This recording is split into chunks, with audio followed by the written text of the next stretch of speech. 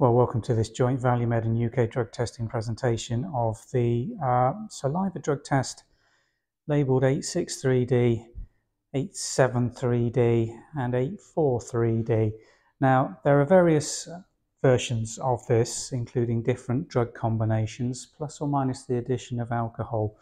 And the advice we're going to give you in this training video basically covers all the designs in terms of the operation and how to run the test. So let's use this as an example. This is an 863D with alcohol. It'll be presented in a foil sealed manufacturer's pouch with the expiry date, batch and lot number and the general CE data on the front. When you open this and remove your test, you will also have a little pouch of desiccant. This is just to keep the test membranes dry and in perfect condition while in storage.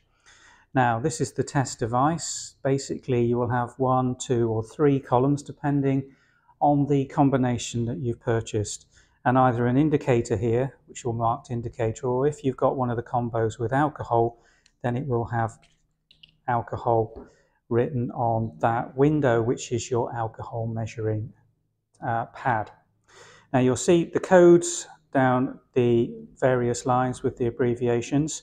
You'll have a C area nearest the top of the test kit, which is the area for the control line.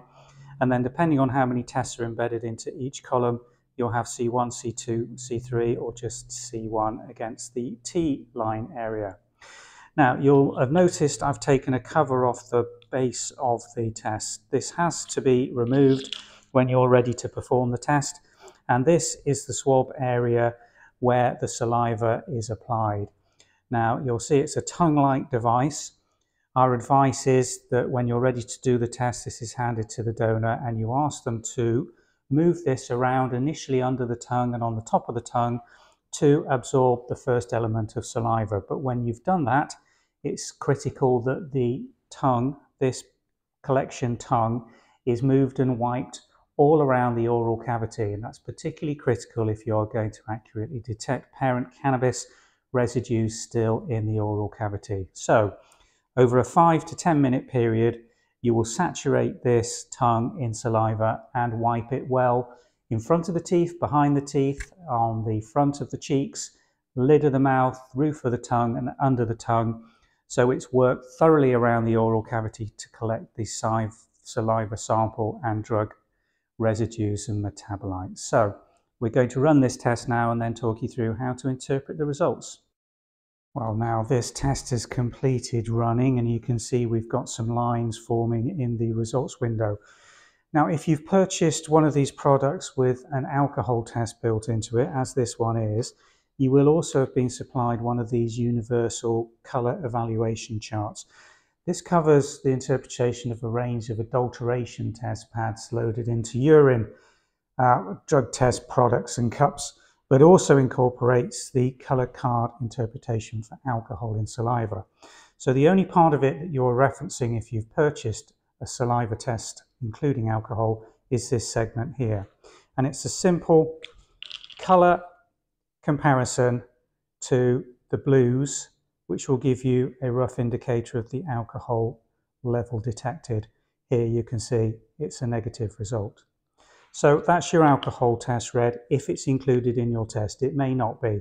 If it is, then it will be on the listing and written in ALC abbreviation on the test.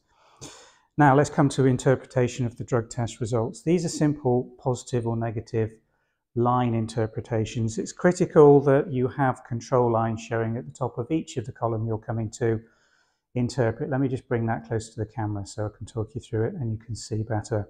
So we've got 3 clear control lines showing that the test has run and procedurally has completed.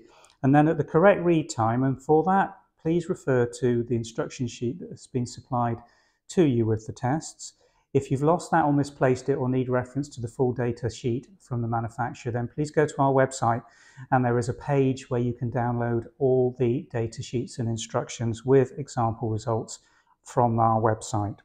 But here we have test lines showing clearly against all 3 drug groups in the first column.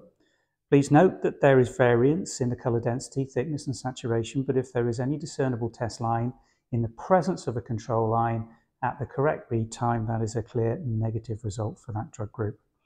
Same on the second column or the middle column, control line with 2 clear test lines, and in the third column where we've only got a single drug test embedded into the membrane, we've got a clear test line, so a negative result. So this is clearly at the correct read time a full negative result for both drugs and alcohol, and that really completes the test procedure with one of these rapid lateral flow drug screens. We have provided further video support and guidance for what to do if you're doing this as part of a workplace test and you have a non-negative indicator at this stage. So please do go back to our websites and follow that video's advice where you should then move in terms of your testing. But that completes the demonstration of this design of saliva drug test.